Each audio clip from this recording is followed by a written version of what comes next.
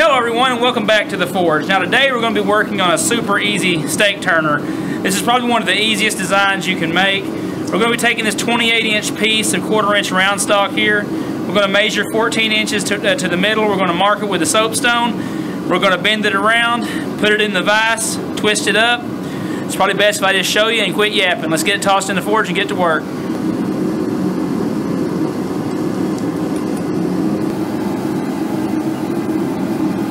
Alright, you see our soapstone mark there. We're just going to start bending it over here.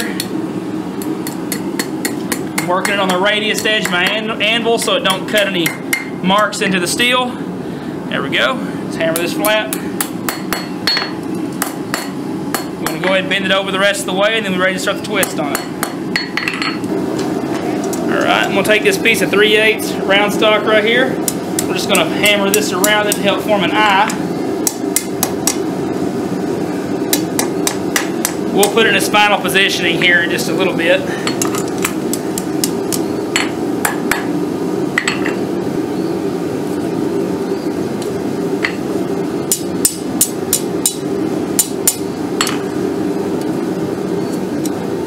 Alright.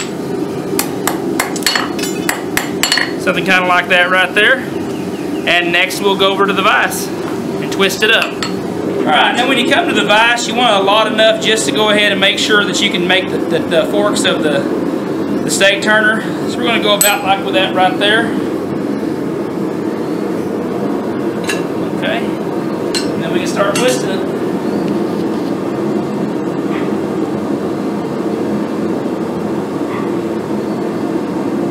It'll probably take a couple of heats as thin as the steel is because it cools down super fast. Alright, get it back in there for one more.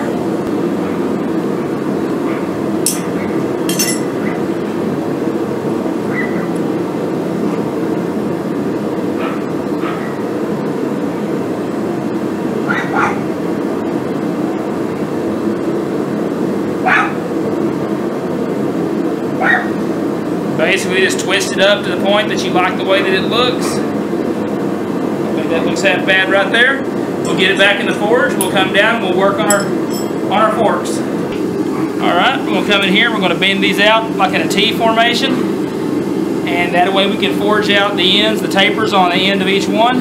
Something like that right there is what we're looking for. We'll come back in, hammer these ends out, go to the horn of the anvil, bend them over, have our fork done. Pretty much have it all wrapped up.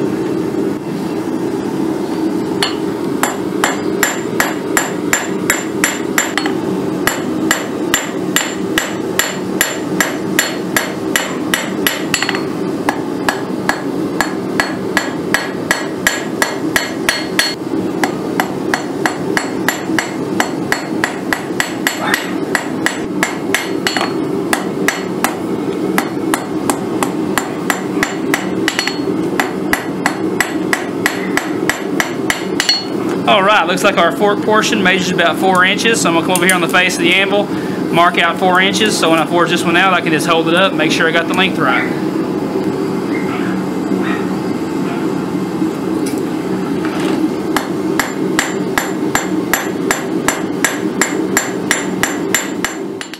Alright, we got both of our fork ends forged out.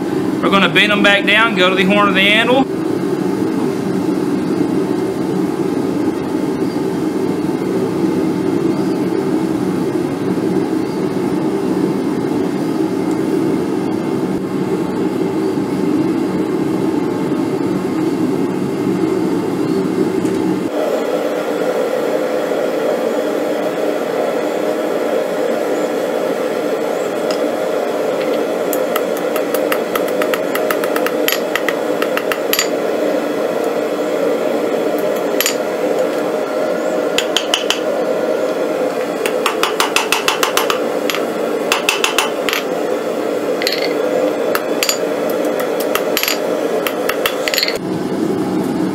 Hammer just a little bit of a curve into these.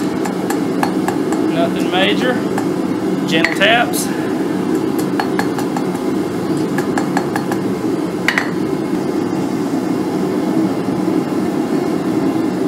Overall, it looks pretty good at this point. I'm going to go ahead and dunk it in the bucket so I can give it a final look and see if it's good to go. There you have it. our steak fork, carving fork, whatever you want to call it. Super quick, super easy project.